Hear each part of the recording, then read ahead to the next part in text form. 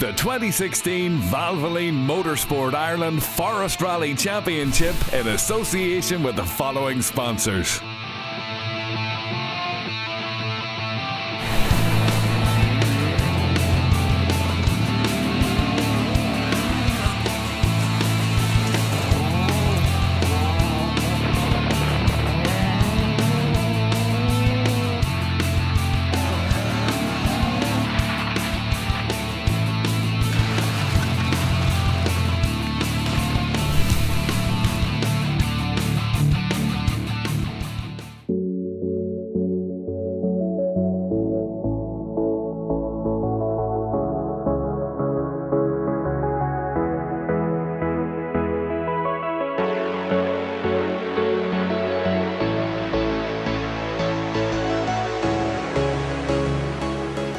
Round 5 of the Valvoline Irish Forest Rally Championship promises to be one of the most interesting of the season. With only 3-point scoring opportunities left, this is a pivotal point in the overall championship and the title quest.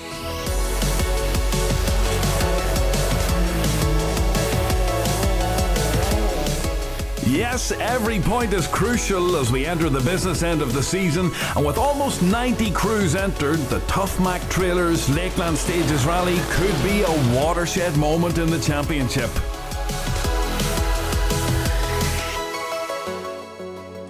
The Lakeland stages of Fermanagh are run by the Enniskillen Motor Club, and yet again this year they have worked tirelessly to ensure that these 8 stages will put the competitors through their paces. But who will rise to the occasion and who will crumble under all that pressure?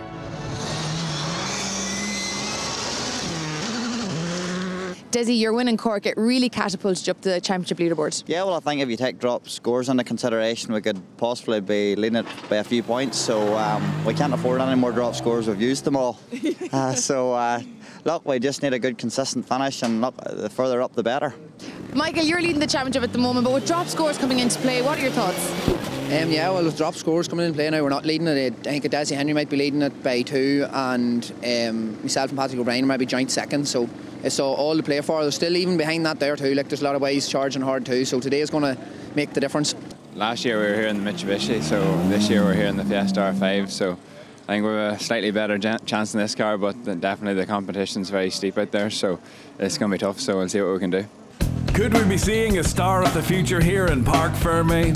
Perhaps. But for now, it's Shane Keneally who leads the junior category. Shane, you're our championship leader and doing a little bit of research there? Yeah, we're just having a quick look over them there before we go out. And your thoughts? Yeah, they're alright. They're rough enough in place, but they're not too bad. So hopefully we'll have a good run today. Normally the champion is handed out at the end of the rally, but an exception was made for groom-to-be Simon Pickard, who was celebrating his stag weekend by calling the notes for his dad Phil. I actually proposed to Claire on last year's Glens of Antrim rally at the side of a very wet forest ditch, and she said yes, so she's definitely a keeper. So we thought, what better way to celebrate than come and do a rally here. Clerk of the course Jerry Kavanagh and his team have selected 4 classic stages, each done twice, the longest of which is Ballintempo, which is sure to push man and machine to their limits.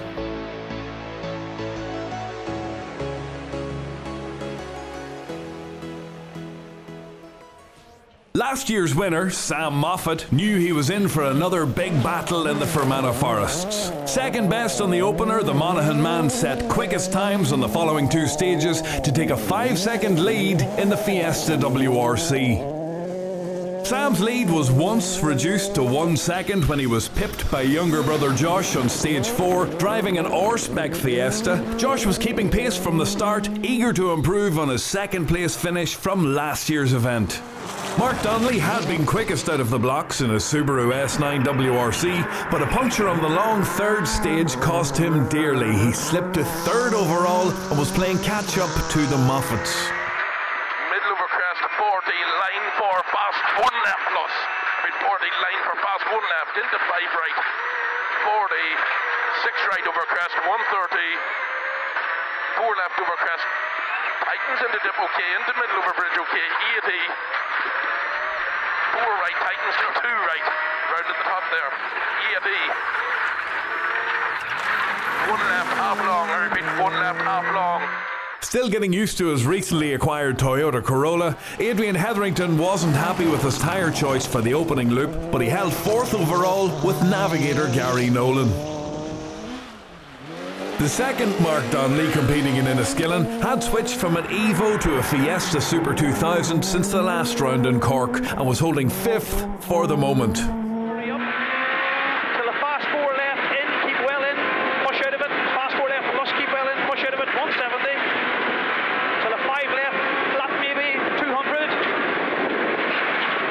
Come by down to 5 right, sudden care, turn hairpin left, falls away. 5 right, don't break as early as it. They're running now, 5 right on there, falls away, watch it, don't cut it.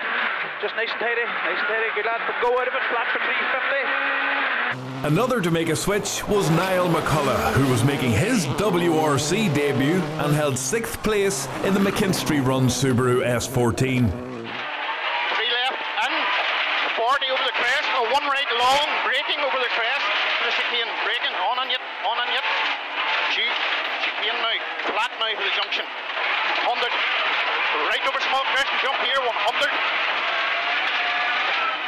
middle of a quick crest jump is okay, 130. 1 left here, 60 after the crest and 80. A remarkable season so far, and as Mitsubishi Evo 4 left Michael Carbon in the lead for the championship, but the much older machine was struggling with the bumps and jumps in Enniskillen and lay 7th overall after 4 stages. That said, Desi Henry's cutting-edge Skoda Fabia R5 didn't cope very well with a jump on stage 3, and he slipped from 3rd to 8th overall. Small key on it, with 170 in. See care, 3 left over bump. See care, 3 left over bump. Care, 3 left over bump. Undercolor pipe. Okay, and dip, 200 up the mid. Sharp 3 right, don't cut loose.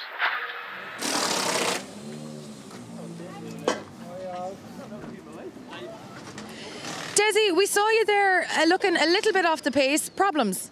Yeah, we were having a fairly good stage and we landed over a jump on our nose and we knocked the pipe off the intercooler, so we'd go for I would say a good half of the stage anyway. So I think we lost over a minute. So Tough day. Tough day so far. So I just need to see if I can fight back a few places in the next lap. Maybe a cupcake will cheer Desi up as he and his extended family celebrate his dad Raymond's 60th birthday at the rally. Raymond, I can't believe you're 60. You look way fresher than that now. Thank you very much. No, well, I'm definitely 60. so they're telling me anyway, so I think it's right enough. We love to see Desi and Niall competing, and they do so well each round. You must be very proud of them. Oh, exceptionally proud of them, all right, yes. We're not going too well today, but we've had our good days, so you have to take the rough with the smooth. So. And how are you celebrating? Well, we'll probably a few beer tonight, I would imagine. Local crew Johnny Leonard and Jackie Elliott were 9th overall despite a misfire in their Mitsubishi Evo 6. Holding 10th place at the halfway point of the rally, Martin Kearns was unhappy with the setup of his new Fiesta WRC. 100 to a flat crest jump, 130. Now bumpy, 1 left, 60. Good lad, small crest, only 80, watch it. Only 80 now, square left, comes quick. Easy. Tying for 10th was the Subaru S14 WRC of Kenny McKinstry. Title contender Patrick O'Brien had been going well in his Evo 9 to hold 5th overall, but the former junior champion survived a close call on stage 3, only to slip off the road and out of the rally on the following stage.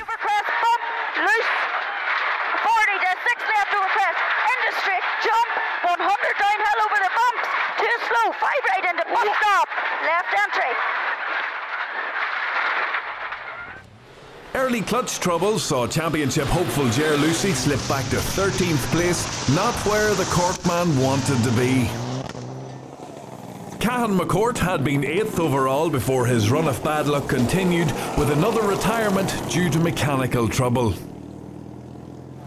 In the two-wheel drive battle, Shane McGurr took an early lead, but the former champion was feeling every bump and jump along the way in his Toyota Starlet. Shane, it's great to see the Toyota out there putting it up to the Mark IIs. We're having a good enough day, but I'm suffering a bit on the bumps. I hurt the back yesterday at work and I can hardly fit to move at the minute. You're hobbling a bit, are you? Hobbling a bit. Over the bumps, we're having to be wild cautious on the jumps. And this is the worst rally of the year for that because it's nothing but jumps. So we're having to watch the back. David Crossan was expected to challenge for the top two-wheel drive spot, but he got stuck in a ditch after a chicane on stage 1. 2 seconds off McGurr was the Ford of Mickey Conlon. The Escort hit a rock on stage 1, knocking the steering out of line. Not an ideal start to the day. 17 seconds adrift and holding third in the two-wheel drive battle was the Pinto-engined Escort of John Gordon. John, talk me through the stages. How are you getting on? Yeah, we're getting on good. Stages are slippy and technical. The good run the first two, but then Mickey took a serious chunk of time out of everybody on the third stage, so it takes a wee while to get settled in the first loop, so hopefully we'll get to the end of it. There were many pitfalls to be wary of, but it was electrical issues that cost David Condell time in the opening loop.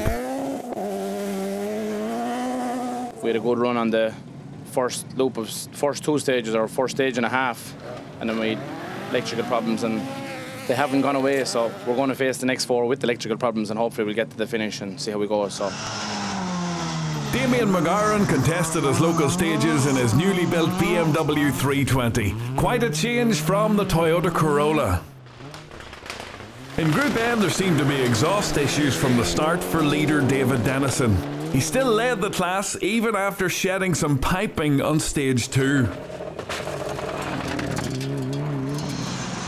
With his brother Cahan already retired, Conor McCourt was faring better to hold second in Group N. In the junior class, Stephen Dixon was on course to make it 2 wins in a row in the Ford Fiesta R2. 6 left Duncan to 5 right tightens in over big crest up 100.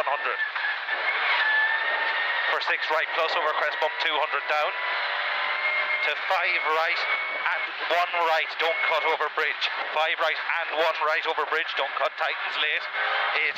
80. Stephen, you're fairly local to these roads. The advantage is to you. It seems that way so far. I think we're leading, I'm not sure by how much. But no, we're definitely enjoying it and keeping going and just seeing what we can do. And what got you into rallying to begin with? Dad, he's been rallying for the last 20 or so years.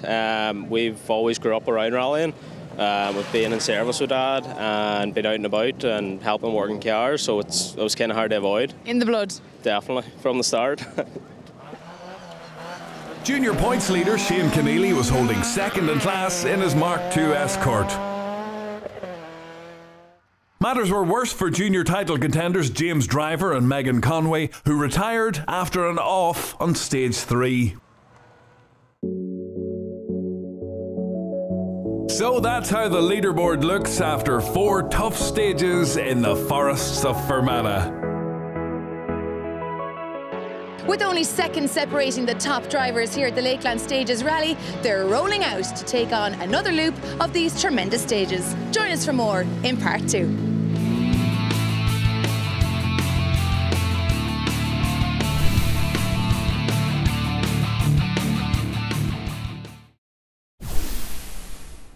The 2016 Valvoline Motorsport Ireland Forest Rally Championship in association with the following sponsors.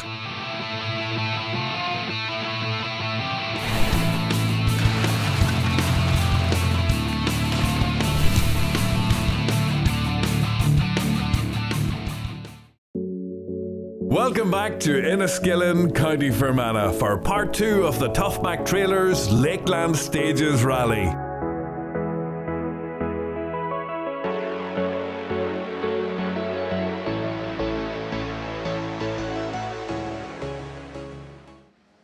Before the break, it was Sam Moffat who led by just a second from younger brother Josh, but the tables were turned when Josh set 2 fastest times in a row to lead the rally by 1 second after stage 6.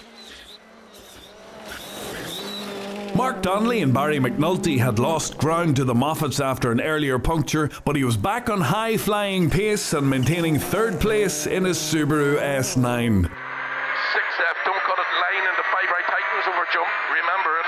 100, 6 right over crest, 200, and 6 right over crest, 200 down the hill. Here, 5 right, and late 1 right over bridge tightens. That's late 1 right over the bridge tightens here. 1 right tightens, 80.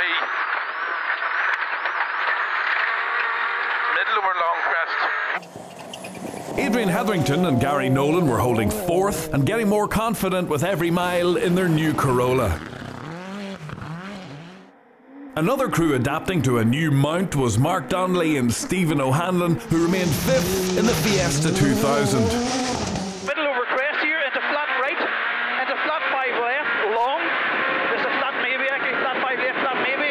60 to the 5 right, in over bump. Flat, keep in. 80 flat to the flat 6 left.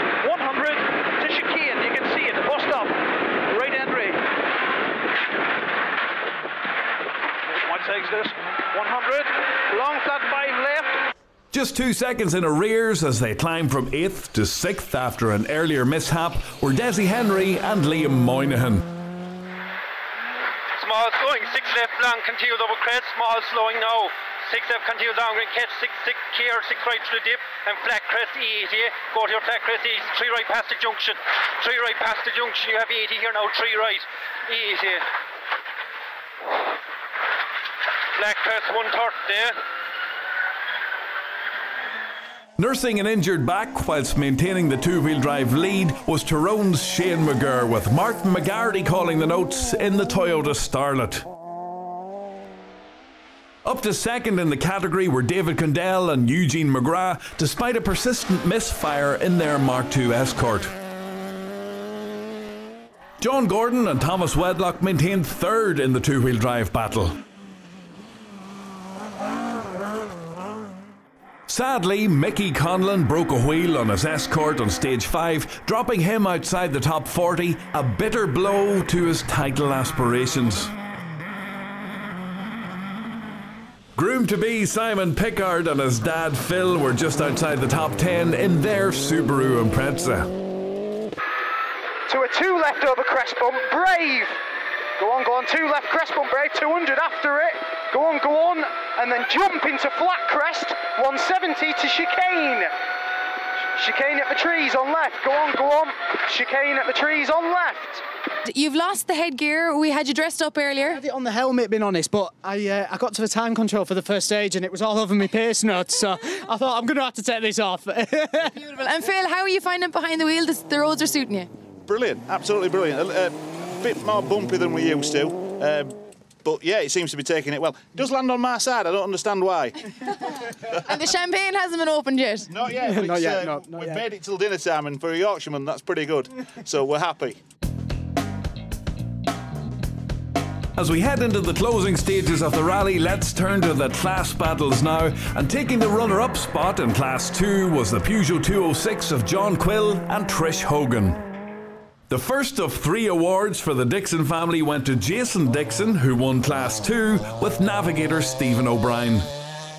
In Group N, Mayo crew Ed Muldoon and Mark Byrne took 5th place in their Mitsubishi.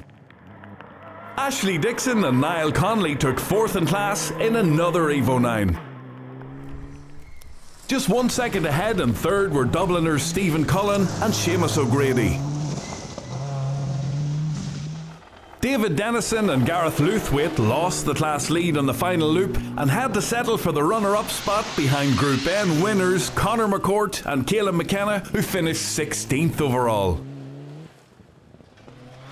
Rory Maguire took his 3rd Class 9 win in a row in the Vauxhall Nova. It was a 3rd maximum in a row for Brian Little also, who won Class 10 in his Mark II Escort. Adrian Beattie and Declan Ryan kept themselves in contention for the Class 11F title with the runner-up spot in Fermanagh. Barry Mahan and Ulton McGowan extended their lead to 3 points with their 2nd win of the season. Class 4 left here, half long, 40 after it, 5 right, 40 again. 5 right here, 40 again, 6 left over crest, okay, 100 down to the bus stop. Watch the exit on this bus stop. Watch the exit on the bus stop, it's a right-hand entry, Barry. Paul McCann and Paddy Plunkett won Class 15 in their Ford Escort Cosworth.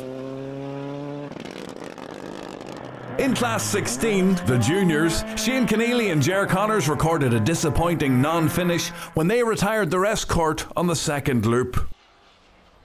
Delighted to take the runner-up spot in the juniors after some recent bad luck in the Nova were Derek Mackrell and Dara Hayes. But taking their second-class win in a row were Stephen Dixon and Tommy Hayes, who move into the lead of the Junior Championship with 2 rounds to go. It's nice in the home rally in the championship. Definitely with a good run, a good steady push most of the day. It's nice to get first in the end of it. In the overall two-wheel drive battle, John Gordon and Thomas Wedlock retake the points lead from Mickey Conlon and Ciarán McPhillips with a 3rd place in Enniskillen. Second quickest two-wheel drive crew, despite a puncture on the penultimate test, was the escort of David Condell and Eugene McGrath. Tackling the bumps and jumps of the Lakeland stages may not have been the best treatment for a recent back injury, but taking the two-wheel drive win may have eased the pain a little for Shane McGurr, who finished 11th overall with navigator Martin McGarity.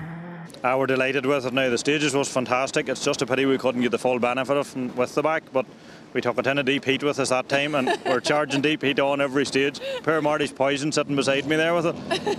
To the overall battle now, where Michael Carbon and Dara Kelly had been in line for another good haul of points, but they slid off the road on the penultimate stage, a massive dent to their title run. They weren't the only ones to fall foul of the long Ballintempo stage, as Mark Donnelly and Stephen O'Hanlon were forced to retire after bringing a shock in their Fiesta. Adrian Hetherington and Gary Nolan had been 4th until they got their Corolla stuck on the final corner of Ballintempo. Having better luck was navigator Simon Pickard, who got his stag weekend off to a good start, finishing 10th overall with his dad Phil driving in the Subaru Impreza. Ger Lucy's clutch trouble almost cost him a finish, but he and JJ Kremen managed to take 9th place and move into the overall championship lead. Kenny McKinstry and James O'Reilly took 8th overall in the S14 WRC. Top local crew was the Evo 6 of Johnny Leonard and Jackie Elliott, who finished 7th overall despite a persistent misfire in the Mitsubishi. Martin Kearns and Gary McElhinney enjoyed a much improved second loop to finish 6th overall in the Fiesta WRC. A fine debut drive with WRC power netted 5th place for Niall McCullough and Ryan McCluskey. Desi Henry and Liam Moynihan battled back to take 4th place in the Skoda Fabia R5. Having punctured early on, Mark Donnelly and Barry McNulty had to settle for 3rd place on the podium. There was a dramatic conclusion to the Lakeland stages, with Josh and Sam Moffat once again battling for the overall win. Josh and navigator Jason McKenna stopped the clocks with a total time of 38 minutes, 9 seconds in their Fiesta R5. Sam and co-driver James Fulton finished the 8 stages with the exact same time, which meant a tiebreaker to decide the winner. After some drawn-out consultation with timesheets and rule books, it was adjudged that Sam Moffat's fastest time on stage 2 proved decisive, and he was awarded the overall win.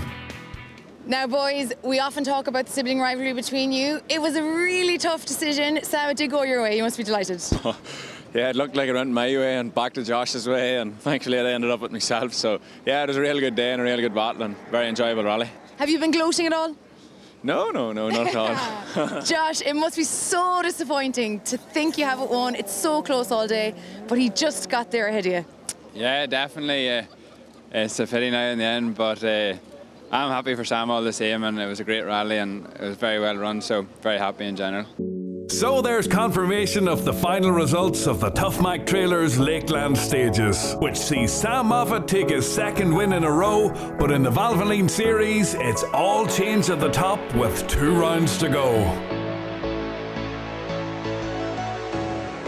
Well, we often talk about the sibling rivalry between Josh and Sam Moffat, and here at the Lakeland stages it was no different. But after 8 gruelling rounds and with nothing between them, it was Sam Moffat who came out on top to take the title. Join us next time when we head to Limerick. We'll see you then.